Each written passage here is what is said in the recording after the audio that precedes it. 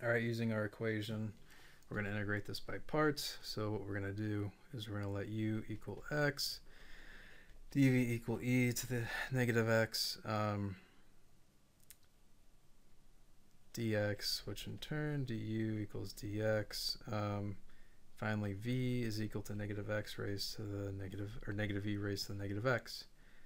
So we're going to have everything integrated is going to be equal to negative uv, which is negative, it's going to be x, e raised to the negative x, plus integral of e raised to the negative x, which is our v.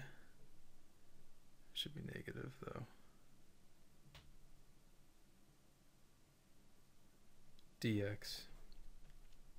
Okay, so finally it's going to be negative x, e to the negative x, minus e to the negative x plus c. That is it.